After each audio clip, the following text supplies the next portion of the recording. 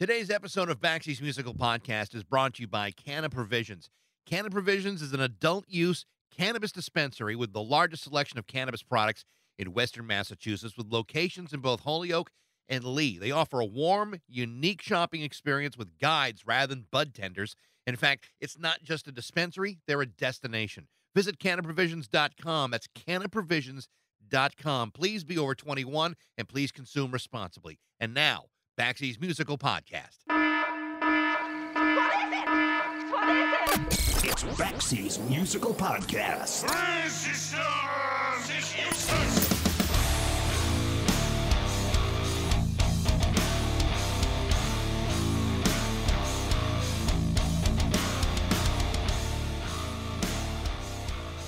For every band that sells 1 million copies of an album, there's 1 million bands who don't. And if you've heard this podcast before, you know that we sometimes talk about an astounding amount of brilliant music out there that was played by people who either didn't make it, broke up too soon, ran into bad luck, had bad management, bad distribution, got a bad contract with a bad label, or simply had bad timing. Whatever it might be, those alleged near misses and missed opportunities are often beyond the artist's control. But from that, sometimes they leave behind a lot of great music that goes underdiscovered. In 1991, the Western Massachusetts band called The Size were signed by Charisma Records, a label that had once been home to Genesis and Peter Gabriel and the Alan Parsons Project and Julian Lennon and many others. They were a band that was assigned to work with producer Ed Stasium on their debut album, a guy who had worked with the Ramones, the Talking Heads, the Smithereens, Living Colour, Motorhead, and loads more. Their first album, What Goes On, was released the following year in 1992, and despite great reviews with great power pop songs and being given the chance to be on the road, they never quite got the promotion or the notice that they probably deserved. Another album followed in 1996, the album Different, and despite another bunch of great songs, The Size never quite got the commercial success that people expected them to have. But despite all that, The Size are back, playing dates throughout the Northeast for their 30th anniversary of their first album. And bass player Tommy Pluta, who I've known for literally 20 years or so, has just released his first solo EP entitled Breathe, and it's fantastic. This is a guy who I've worked with. I've known members of his family. He's a sales executive. He distributes his own beer and a lot of other stuff, too. This is the first time, though, that we've had a chance to really dig down deep into his fascinating music career. This is my conversation with my friend Tommy Pluta from The Size on Baxy's Musical Podcast.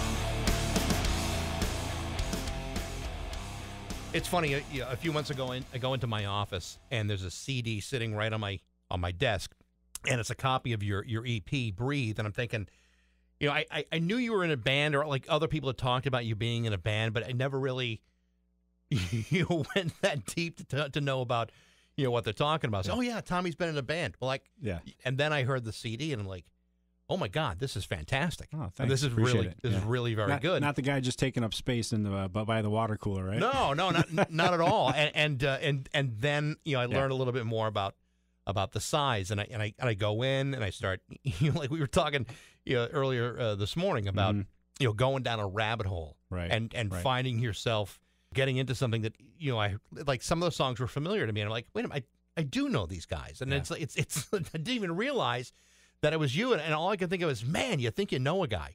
It's like, exactly.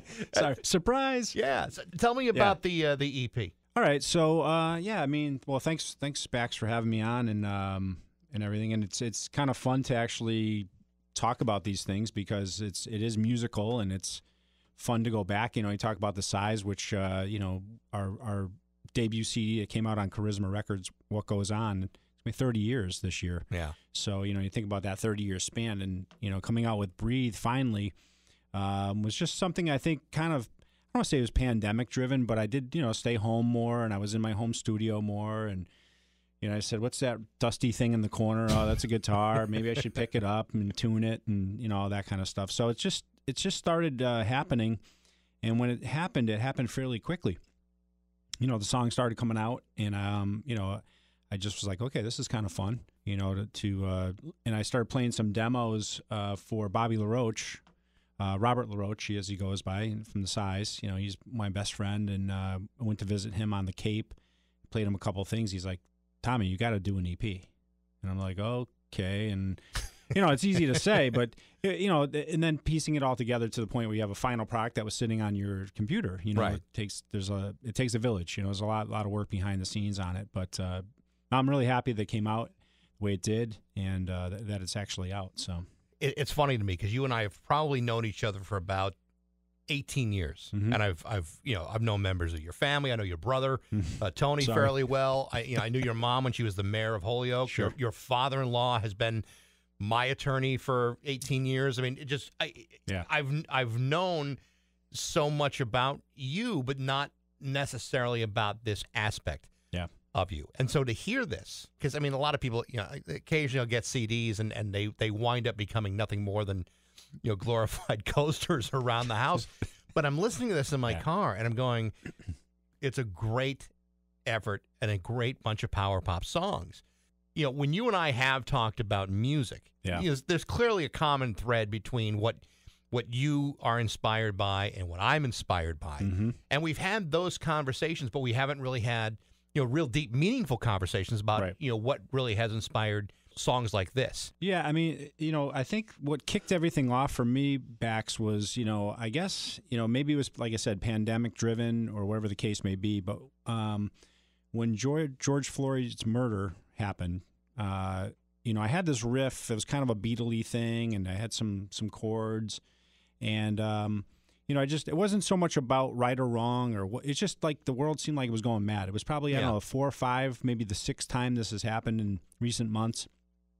And I just started kind of reflecting on, how upside down this all sounded. And, there's 2 sides of it. And there's just, not taking any side really. It was just sort of how I, interpret it. And my cousin is married into a mixed family, and I have, my cousins, or I call them my nephews, they're mixed. And, I'm just like, I don't know what it's like to feel the things that they feel, Right. I had my cousin's husband, we went out one night and saw a bunch of friends, and we were out, and just even reflecting back on, did he feel weird meeting my friends? Like, did anyone give him a hard time? Like, I just, something we don't think about, and they do have that happen, and I was like, man, I really don't know what it's like. That kind of kicked off the song.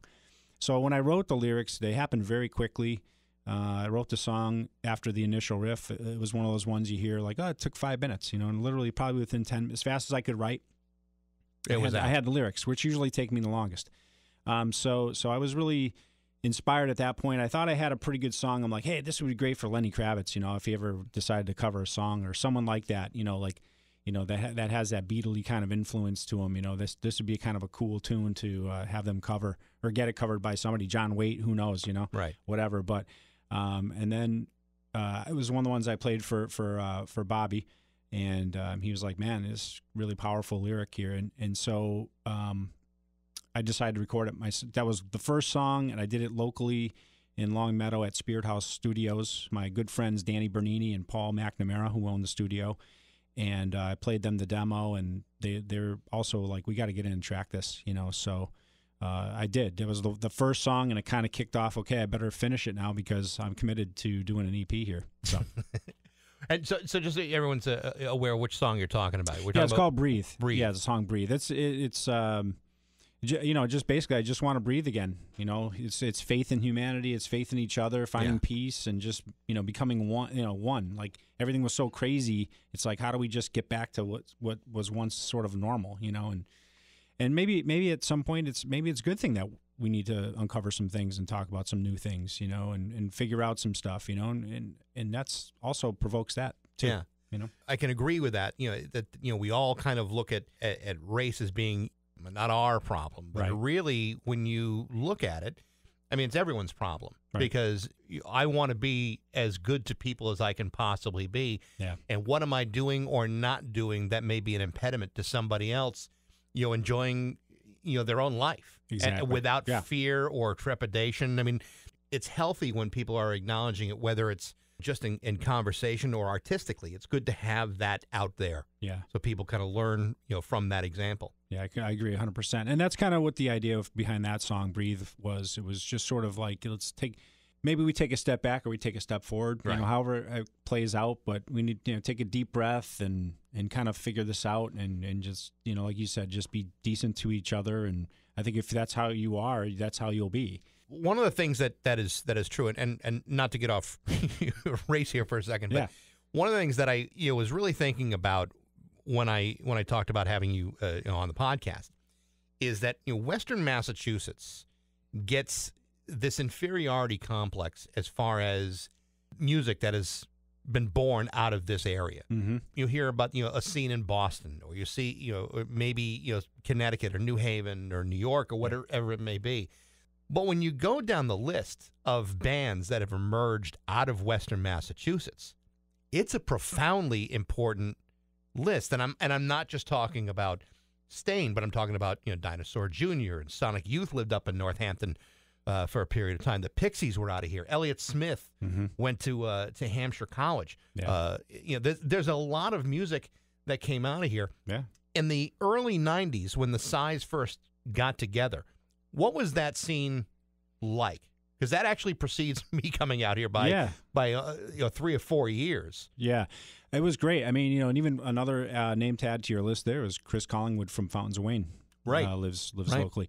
It was really dynamic back then. There were a lot of great bands. I think we all pushed each other. We used to play a lot with a band called Square One. We would open for them or they would open for us. Ray Mason, of course.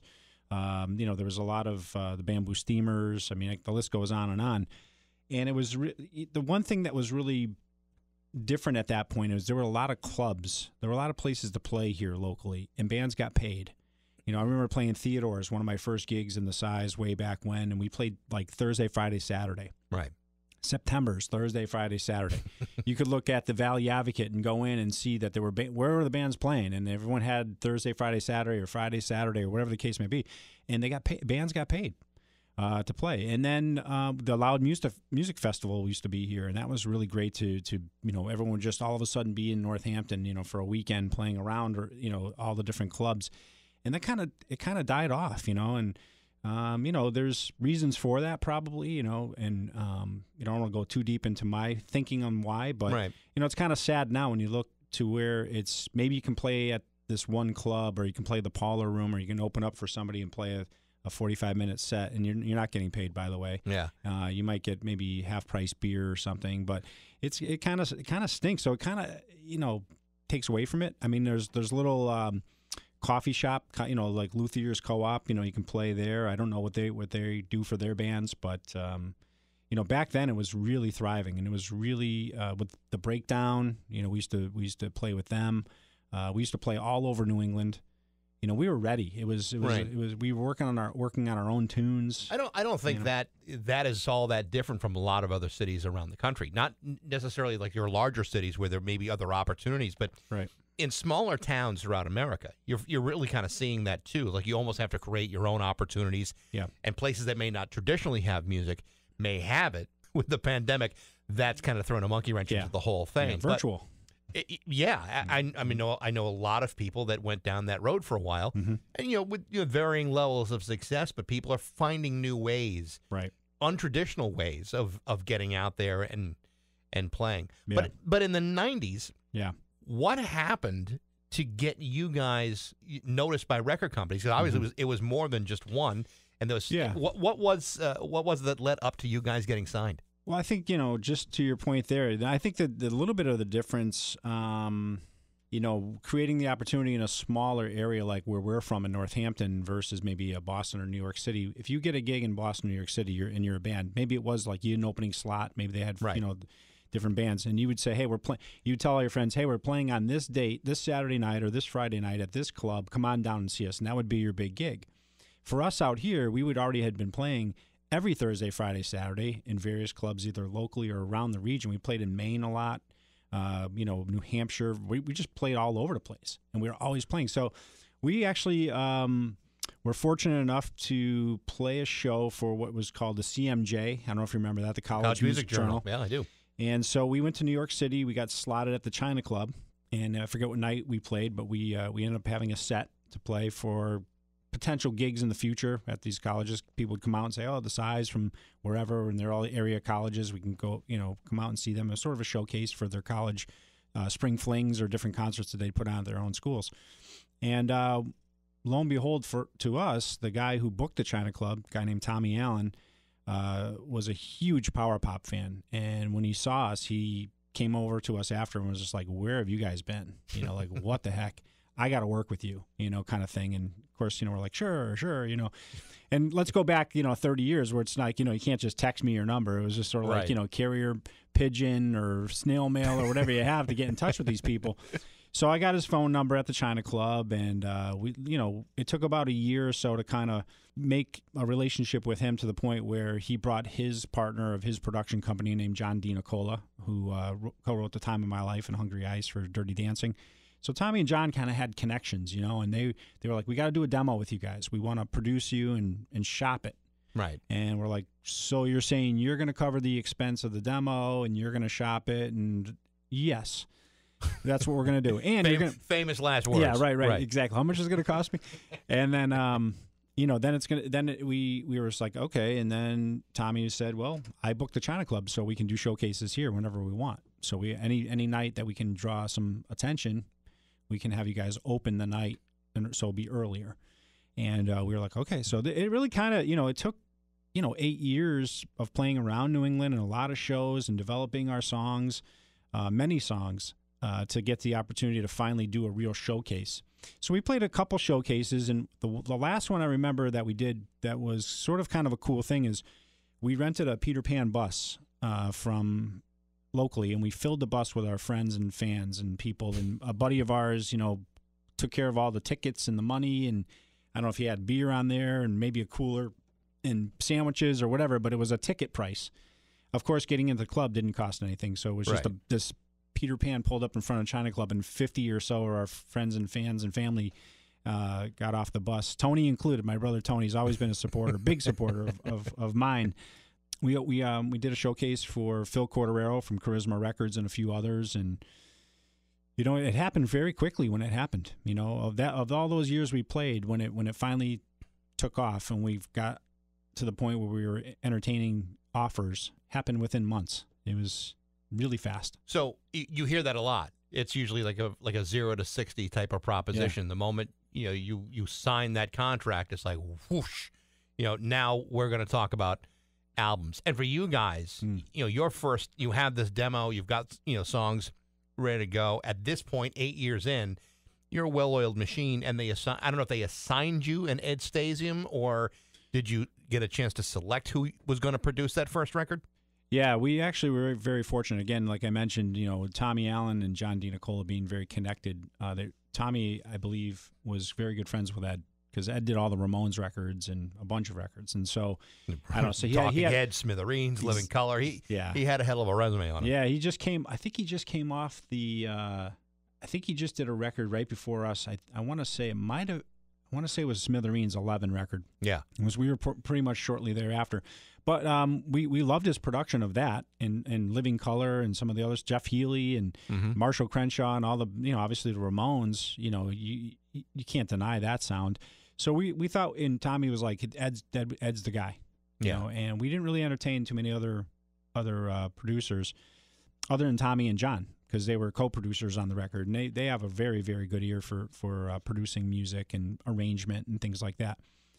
Ed's right-hand man, a guy named Paul Hamingson, was his engineer, and Paul really is the one that kind of dialed in all the sounds for the most part, and Ed would refine the sounds, but Ed was he really taught us how to make a record. We would go in the studio and it'd be a couple takes and be done with it, and this was a very different process. It was, doing track after track, getting it to try to, at the end of really listening and making sure everything was the way he wanted it, getting it to sound live.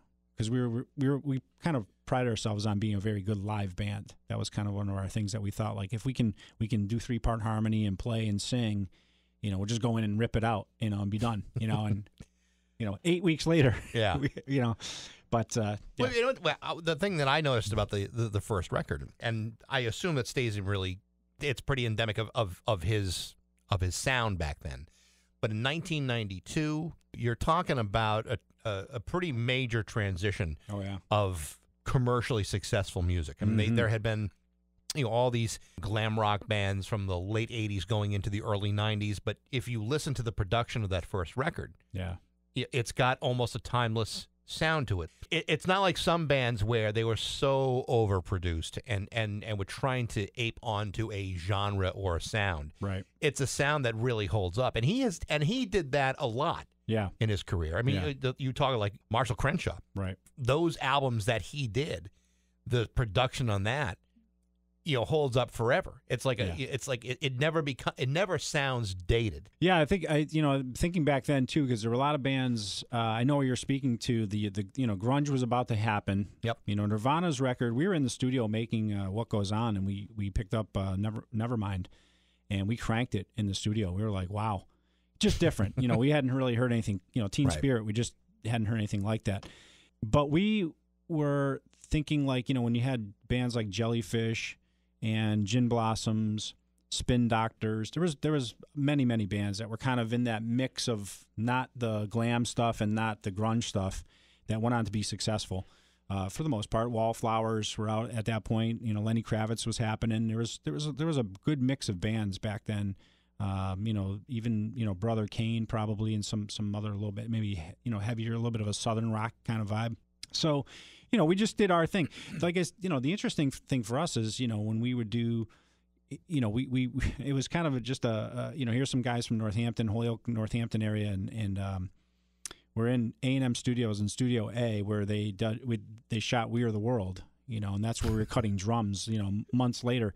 And we're just sitting, we have runners that will go get us whatever we want. We're just laughing. Like we became friends with all the guys that worked there because they knew all the cool spots to go at night. So, here we are in the studio, and it was a new thing for us to track and record a certain way where we spent really, I hate to say it, but I think we probably spent a good, 7-8 days on the drums, getting the drums right, after doing pre-production for a few weeks, where there was a lot of splicing and a lot of, editing to the drums and, and then we did bass. Like it just took longer, and that's kind of what we were, a little bit, it was new for us. Did we agree with it or didn't we agree with it? I guess at the end of the day, when he would hit play at the end of the day, we'd go, wow. Right. Because it was all of us playing, and Tommy's playing drums, and I was playing bass, and if they, punched in or edited something, it was still me playing it. Maybe it was a different take or whatever, but, a drum fill would be really cool in the third take, and he'd move it and splice it and drop it in on the first take of the drum track, the keeper, take. So all of that was kind of new to us. A lot of stuff, double tracked, triple tracked, quadruple tracked, whatever. Right. Guitar parts, layering, stacking. And Ed was really a stickler. I have to admit, I was doing some backing vocals for a song, and I was getting a little bit upset because what I was hearing in my headphones sounded pretty good to me. Right. And he reminded me that he was the producer. And I was like, okay. It took a while, but when we were done and he hit play, and when I came back in, I was very happy with what he'd gotten out of me, I guess, I hear that happens a lot today with auto-tune. You don't have to spend 3 days doing vocals, but sure, back in the day, you had to, and you had to get the most out of a guy that you could, because like you say, if you're performing live, you're only doing it once, right? And you either do it right or you hope you do better the next the next part of the song or the next song or whatever it may be. With live, it's kind of funny because you if you record yourself, you think you're like, oh man, it was the best night of my life, and you go back and listen, and you're like, ooh. Because everything's coming off the board. There's no, it's not necessarily what comes through the speakers. It's everything. All the microphones are running through the board, so you're kind of really get a real like microscopic kind of like, oh man, that was ooh. I thought I sounded a little better there. So we try not to do that. Right. I'm glad you mentioned Jellyfish. That's a band that I've been a fan of since the very beginning. Yeah.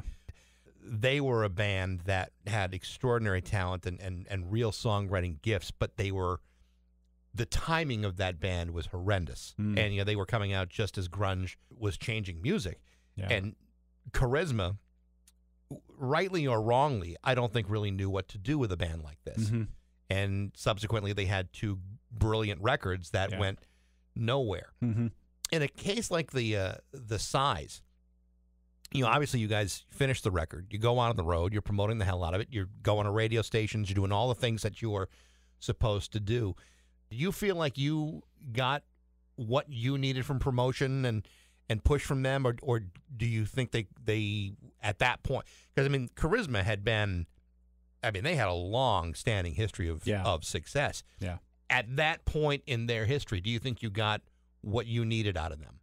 Yeah, I think we listened to the first Jelly Belly Button record. We loved that record. Yeah, phenomenal. Production was great, and we knew that the label was going to invest money, because that's something you look for. Like, okay, if they're going to take something serious enough, are they going to put the resources behind it?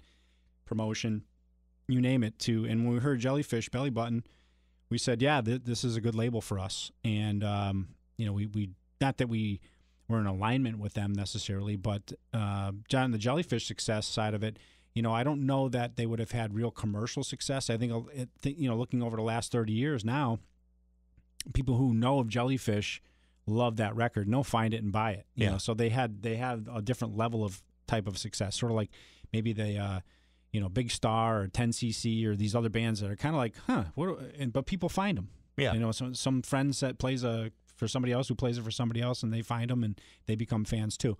For us, we made a really great record. Label was behind it. We could tell they were putting money into us in the label, which means they were going to promote it afterwards. And we went out on the road, played with a lot of the bands I mentioned earlier, Spin Doctors, Gin Blossoms. Mm-hmm. We were on the road with Dada quite a bit too.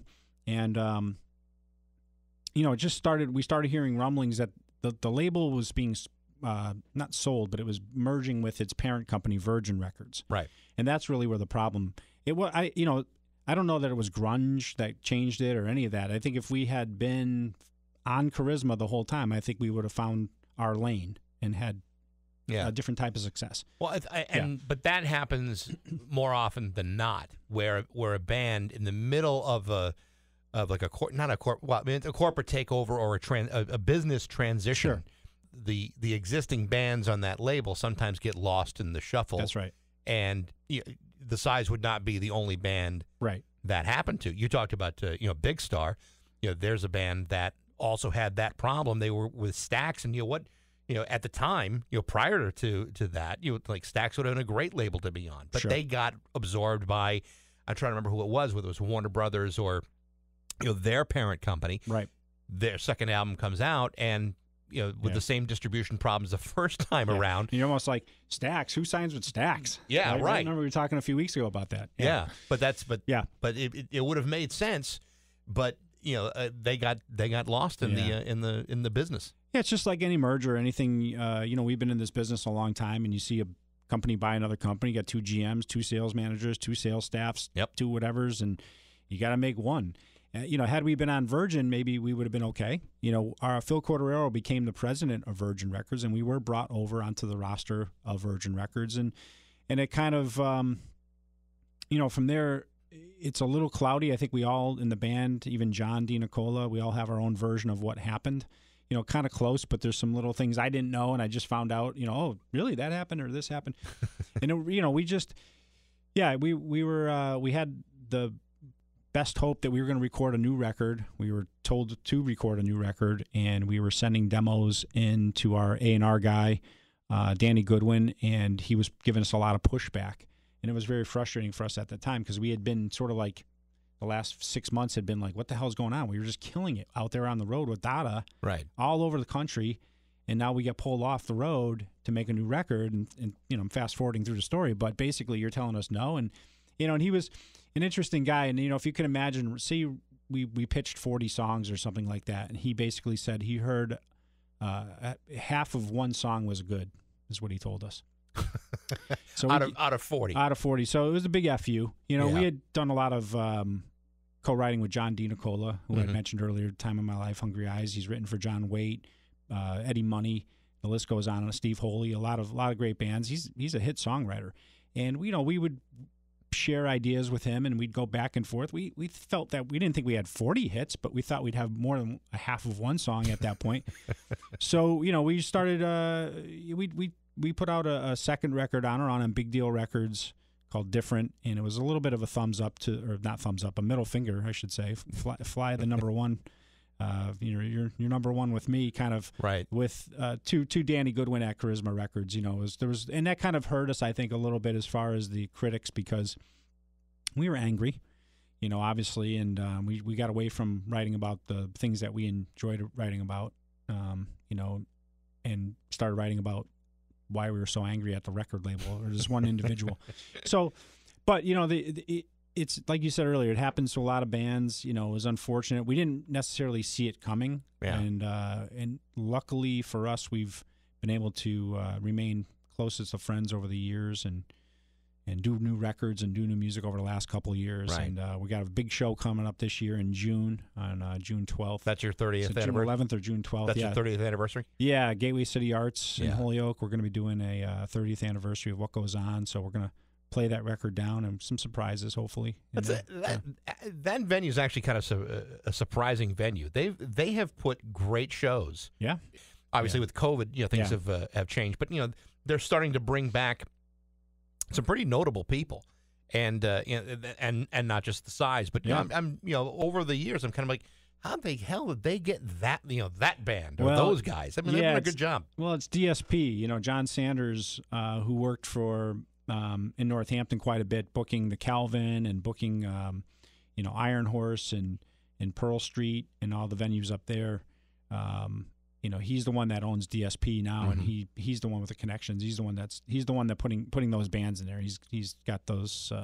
He's got the corner on that market. So he called and he said, "Hey, I'd love to do a show with you guys." And we were actually thinking about doing it like New Year's Eve, this into 21 to 22, and kind of glad we're like, well, got a couple guys flying in. So what about weather? And we were just kind of hedging, and we're like, hey, you know what? Actually, 6 months later was our 30th anniversary. Probably safe to say we won't have snow in June. And never say never. It's still New England. I know. I should knock on wood, right? And it just worked out for everybody also with their schedules a little bit, not with the holidays and everything else. And Bobby, Robert LaRoche, lives in Austin, Texas, and he tours quite a bit with Patricia Vaughn in Europe. So making sure that didn't conflict with him and his schedule. So June it is. Yeah. And you are doing new music with the band. Yeah, we're gonna do. So right before the pandemic happened, we put out an EP called "Tearing My Heart Again," and we noticed that we didn't get a chance to really play. We were supposed to play Marshall Mania in Holyoke, which is a parade committee event, right? And it was at the warehouse. It was upstairs, and that was going to be our CD release. That didn't happen. So we'll play a lot of songs off of "Tearing My Heart Again." We'll bring some stuff back from "Wait on Another Day," which is the full length CD that we did a few years ago, which were some of the songs that didn't make it to What Goes On, and a couple new ones. So there'll be a variety of tunes in there. Yeah. It is June 11th, by the way. I just checked on my phone, so that's right. But so I mean, you guys are still, in spite of all the years you've been together, you're still pretty tight. You're still looking to make music together. I think that's kind of cool. I mean, sometimes situations occur where it just puts a divide between the members of the band. That hasn't been the case with you guys. No, we're best of friends. As a matter of fact, Bax, a lot of times on the road, it'd be us out on the road. We wouldn't know anybody. We didn't have text. We didn't have phone. We were just out there doing our thing, and we play a lot of cards. That was our big thing. We play a lot of poker over the years. Even before we were signed, we used to have some massive games, really, really, dealer's choice kind of nonsense games. A lot of laughs, a lot of fun. So we even the years that we didn't play, I think we went almost 12 years without playing a show together. We probably got together and played cards when we were all together. So, and then one time we were just like, hey, what if we did a reunion show? And we ended up doing that at Pearl Street several years ago, I think 2008 or 9 or something. So the way it kind of works is like I have my own, and it's kind of always worked this way, I guess. I write songs, some fit the size, some are on the line, right? Maybe some from my EP Breathe could be size songs. Like She's good, could be a size tune. Just wasn't. I don't think we were even considering something like that when I wrote that tune way back when. I think that song I wrote in 1997 or 98. Oh, really? And it just kind of, I played it for Bobby. I said, hey, I found this song on an old CD or something. He's like, you got to put that on the EP, Tommy. So anyway, but a lot of that's, and then he writes his own. Obviously, he's got a very successful solo career. Robert LaRoche, he does his music, and so we kind of find the ones that work, as size songs. And I'll pitch him a bunch of tunes. He might be like, not sure about that one. This one's good though. This one we can work up a little bit more. So we always have the opportunity to do that, and that's kind of how we make music, and especially nowadays with the computers the way they are and digital recording and file sharing too. File sharing, we were talking about that a few weeks ago. I just upgraded my system at home, and I just last night a friend of mine did some backing vocals. I sent him a stereo track of a new song, and he said, "Hey, I'm hearing a couple parts here and there, and you might mind if I just lay them down and send them back to you?" I said, "Yeah, go ahead, do whatever." So he did, and I was like, "That sounds really cool. Can you send me the track, the vocal parts?" And so he just Dropbox. I download them, put them in my song, and I just move them around, drop them in, and he's like simple, isn't it? And he lives, not close. Yeah. So same with Bobby. When we were doing "She's Good" on the Breathe EP, he was in Austin, and he was tracking, and I said, "Hey, can you sing the low part on the chorus?" And he said, "Yeah." So he did the same thing, and of course, I recorded 4 of the 6 songs I recorded in New York with John DiNicola. Yeah. We did it at his studio in upstate New York. So. John and Bobby's producer were going back and forth with file sharing, and next thing you know, it's like Bobby's in the room with me singing harmonies. So before I let you go, Yeah. I do want to ask you about the beer. Mm. It would be wrong to have you in here without selling some beer. No, I don't have any beer. I think I had a bottle of vodka in my office. Every guest gets a bottle of vodka and maybe some beer, but not today. Well, I'll crack a bottle of vodka when we celebrate something real big. But tell me about the beer. Yeah, so several years ago, obviously in the years of playing music and everything else, I got into golf, and it was a really great way to spend some time when you're on the road. We'd go to, like you mentioned earlier, a lot of radio stations to do a promotional, either in studio performance or an interview or whatever, and we'd always ask, like, hey, is there a golf course nearby we should check out? And inevitably they would say, hey, we'll take care of it. We have trade over there at that golf course. So we were playing some pretty cool golf courses, and it was a great way to spend some time, just decompressing and being on the road and having a lot of fun. So, with the craze of craft beer and everything, I had this notion or this idea, and I had a friend of mine who was the brewer at Northampton Brewery at the time, and I was like, there should be a beer called Swing Oil for golfers, because swing oil is your favorite beverage on the golf course, no matter what, to help improve your game, right? The mental part of your game or whatever. For some of us, it's the only part of our game. Exactly, right. So I was talking to a buddy of mine, Mike Peralt, and we decided to get into this venture, a Swing Oil Beer Company, and we produce locally, craft beer for mainly golf courses, but sports bars and package stores, and we're actually it's getting out there. We're That's in awesome. Connecticut, Massachusetts. We're hoping to land a few new states this year. We got a lot of work to do over the next couple months to get it ready to get out there. But yeah, it's just some nice, flavorful craft beer to help you improve your game. We always say, play like your name's on the bag. So drink like your name's on the bag or something like that. But, that's awesome. Yeah. Well, listen, I really mean this. I think the EP is fantastic. Thank you. And I'm really proud of you, because this is Appreciate that. It's not easy to make music, and it's not easy to make good music, and this really is very good. The name of the EP is Breathe on OMAD Records. Tommy, it's good to see you. Thank you, Bax. I really appreciate having me on. Absolutely. Thank you. Care. Again, the name of the new EP from Tommy Pluta is called Breathe. It is really, really good. I hope you get it. Thanks for listening. Hope you enjoyed it. Today's podcast is brought to you by Canna Provisions in Holyoke and Lee, Massachusetts. Check them out at cannaprovisions.com. If you like the show, feel free to share it, like it, review it, tell all your friends about it. You can reach me at bax@rock102.com. I'd love to hear what you think. And thanks again for listening to Baxy's Musical Podcast.